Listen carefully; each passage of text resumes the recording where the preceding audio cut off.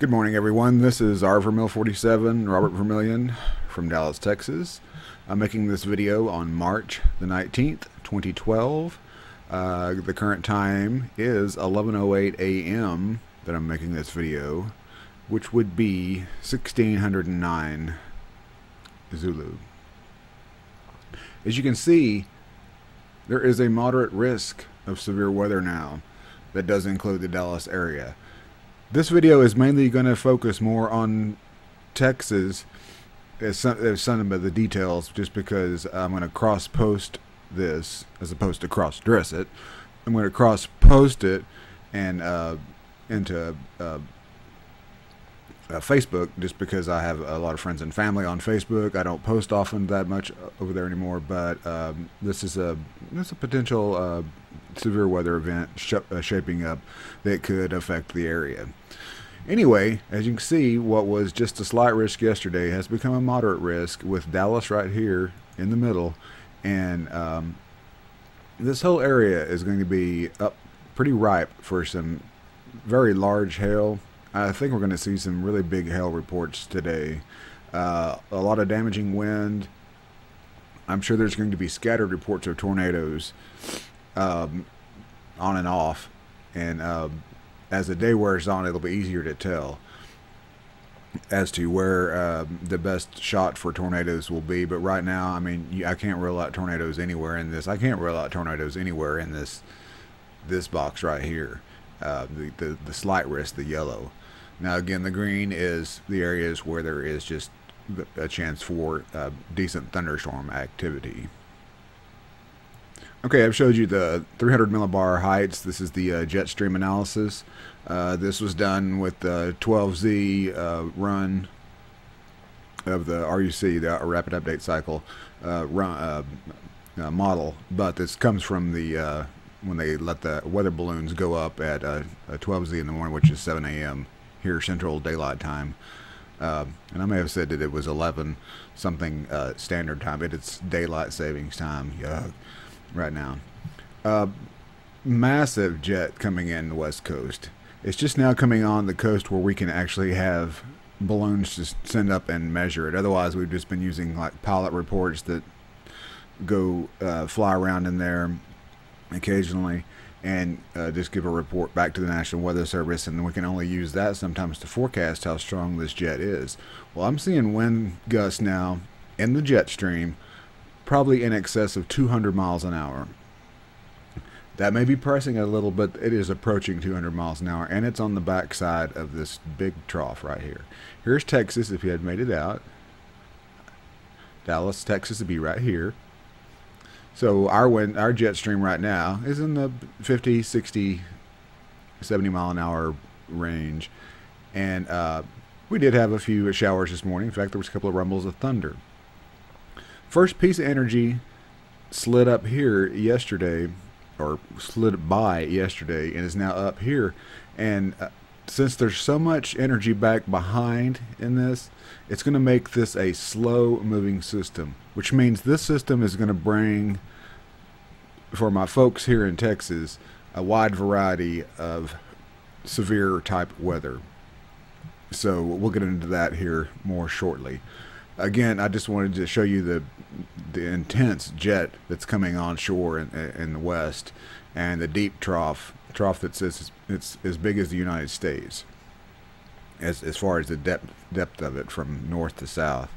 And again, it's a very strong trough, and I'll show that to you on satellite, and you'll be able to see when you look on satellite. I'm fixing to change to that. You can see out here how this is the big upper level storm system. Okay, this is a water vapor satellite from the Next Lab College of DuPage their weather page, and if it's not just too obvious right off the bat, here it is. If I have to point it out, this again, here's Texas down here where I showed you the jet coming down here. Okay, here's where we've got the 200 mile an hour winds. We've got 150 mile an hour winds in this part right here. Here's the actual storm system. And the more this moves kind of over that way, because this is taking its time getting down, the slower this system moves across. Right here we've got a decent line of squall line of thunderstorms moving slowly across west central Texas. I mean, it's the eastward movement of this line is only at about 10 miles an hour. That's going to cause some flooding, folks. Definitely some flooding. The central sections of this trough, you can see the little white puffy clouds in there, show that it is a cold upper level trough. In other words, the air is very cold above. That's what's going to help lead to a lot of hail reports that are probably going to be more than we've seen in a while with this storm. But again, just from looking at the upper level, the jet stream chart, and then looking at this, it's easy to correlate jet stream and then what's really out there, what you can see right now.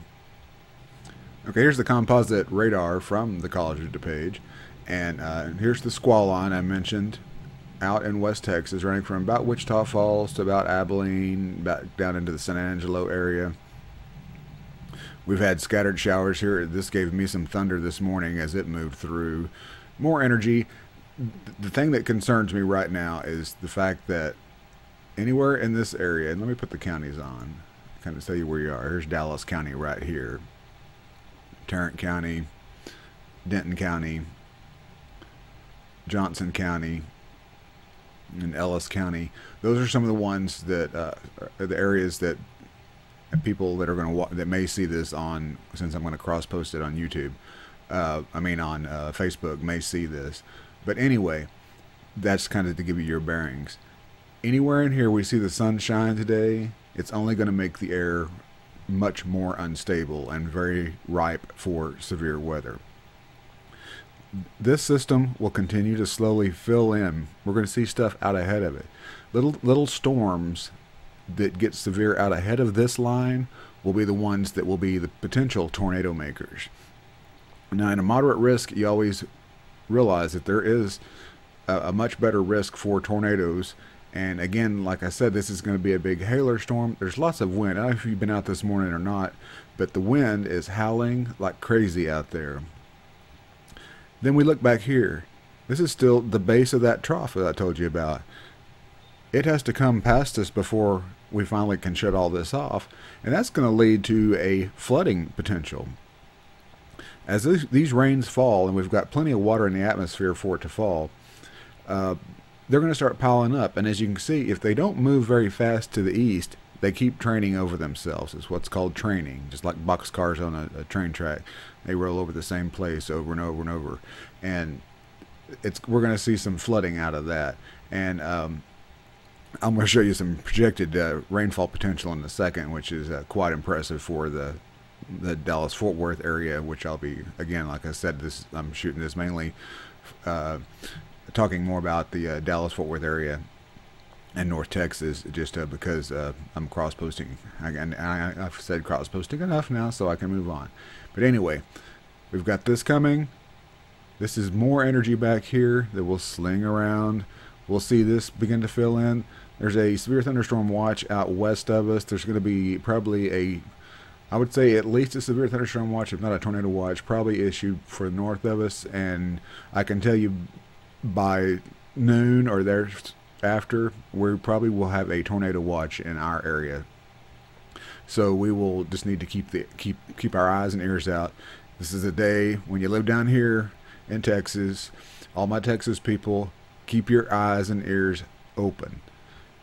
Keep your weather radio on standby, on alert, because you're not going to know unless you're standing out there or you happen to be watching TV if a severe thunderstorm or a tornado is fixing to bear down on your county, your town, your city. So keep your eyes and ears out, folks. Use your best judgment on that. Again, the more sun we see in this area, the better the potential for severe weather as the afternoon wears on. Okay, as I said, this is a up close of this is actually would be the Fort Worth, which here's Tarrant County right here. the Fort Worth County warning area is outlined here. I'm here, Dallas County here. I have family in Cleburne. I have family and friends in Midlothian, in Mansfield, all around the area here. I have friends definitely in Johnson County and family all over. But check out these. For right now, this is forecasted rainfall totals through Wednesday. Okay, that's not like this is all going to happen today. But 4 to 5 inches of rain. I'll take it. I tell you, I'll take it. It's going to come with a cost, but I'll take it because we got to continue to keep our water coming up so that when the real summer gets here, and it will, we'll have enough water in our reservoirs here in North Texas to keep us and plenty of water and not have any water problems, and also possibly help other sections of Texas that are still reeling from a really bad drought. So as you can see, the gradient goes along here, 4 to 5, then the 5 to 6 inches up towards Greenville and Paris, Texas. My cousin that lives up in this area is going to see some good rain out for his horses out in the hayfields, so that'll be interesting to see if he gets what he needs. I don't know if it's the time of the year you need rain for hay, but again, rain we take. This line right here delineates these 6 to 8 plus inches. So again, this is just a large storm that's going to cause a lot of rain. It's just it's going to be nice for North Texas. What's going to happen is we're going to have flash flooding this afternoon when the storms start continuing to train on themselves. There's going to be flash flooding during individual thunderstorms. And then, as the week goes on, I believe we're going to start to see some pretty bad river flooding, as in the Trinity River and the Brazos River Valley and the Colorado River Valley are going to all get a lot of watershed from this. So it's going to be probably an all-week ordeal as far as talking about the weather here in North Texas anyway. I wanted to go back to the day one convective outlook real quick just to show you again where the moderate risk is and the slight risk, and that's called the categorical outlook. In other words, that's just kind of everything. If we look at what the tornado potential is, okay, we see that there's a 10% chance of tornadoes within anywhere within a 25 miles of a point, is how they describe it, anywhere in this yellow colored area. 5% chance of a tornado in this brownish color, and then a 2% chance in the green. Okay, Dallas, we're sitting right here smack dab in the middle of this 10% chance. So again, we've got to watch our atmosphere this afternoon. There, I think it's going to be iffy in this area right here. Now, if we want to look and see where the best chance for a damaging wind is going to be, there's a 45% chance of wind damage across I guess that'd be southeast Oklahoma, down into all of north central Texas, all the way down into the hill country, and even the Edwards Plateau. I believe that's the Edwards Plateau. That may be edging it there for wind damage. And again, not surprising considering how much the wind is already blowing out there. So you can only think of when we've got 100-mile-an-hour winds above us in the jet stream, and we've already got 30-mile-an-hour winds blowing at the surface, what can translate down in a thunderstorm to cause either a tornado or some very damaging straight line winds. And last but not least, let me show you the hail potential. This is very important. Again, a lot of insurance folks like to understand where the hail potential is possible. Probably a lot of construction people do too, because the roofers will be out in big number, I'm sure, after this storm. But in this hatched area, it's like a greater than I believe. I can't remember. Hang on just a second. Let me read something here. Okay, in the hatched area, the hail is there's a a pretty good chance that the hailstones could be greater than 2 inches in diameter. Okay, that's getting up there to like larger than ping pong, almost golf ball size. So we've got a pretty good hatched area there. 45% chance of just damaging hail, and that's anything generally above golf ball size. And that spreads out all across this area. When I looked at this morning's parameters from our weather balloon that goes up here in the Dallas-Fort Worth area, now this may bore some of you, so if you click off now, I don't blame you. But some things that I'll look at, some numbers I look at whenever I'm deciding what the weather, the severe weather potential is going to be here. I see that this morning when the balloon went up, it was it's usually let off at 12Z, which would have been 7 a.m. Central Daylight Time here in Dallas-Fort Worth. We measure what's called CAPE, is one of the measurements. And it stands for, CAPE, stands for Convective Available Potential Energy. I know that means nothing, but there was already 1,500 joules of CAPE available. Now, that's at 7 o'clock in the morning. Generally, we need a hot afternoon to get a good bunch of CAPE like that. So we've got energy, and that's potential energy. Again, just ready to be let go. There was hardly much of a cap. It was a 1 degree cap. Anything generally below a 3 degree cap, it can be broken. It will be broken.